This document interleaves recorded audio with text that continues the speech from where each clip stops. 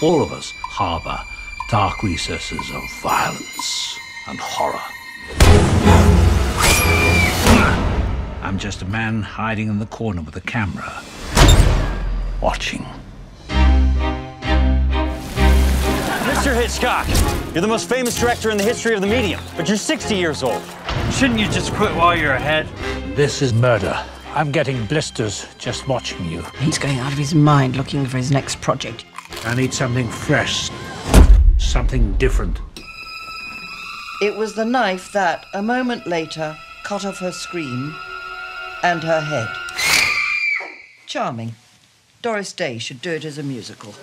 Good afternoon. This book, Psycho, is fiendishly entertaining. Is this really going to be your next picture? Yes, madam. By the way, try the finger sandwiches. They're real fingers. No one respects the name Hitchcock more than Paramount. But even a talented man sometimes backs the wrong horse. This is Mr. Hitchcock's next film. Fine, if you can get the money. Who do I make it out to?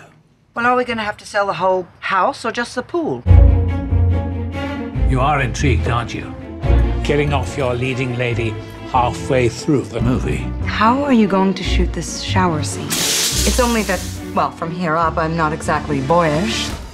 You shouldn't wait till halfway through. Kill her off after 30 minutes. Well.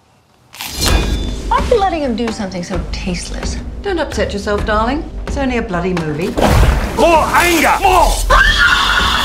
You're married to a man obsessed by murder. This will not be released in this country. Show me some damn footage now! I'm under extraordinary pressures on this picture, and the least you could do is give me your full support. We've mortgaged our house!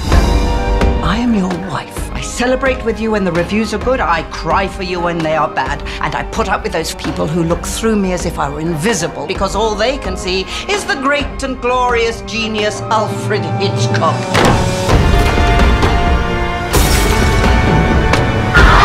How does it end? I promised Mother I wouldn't tell.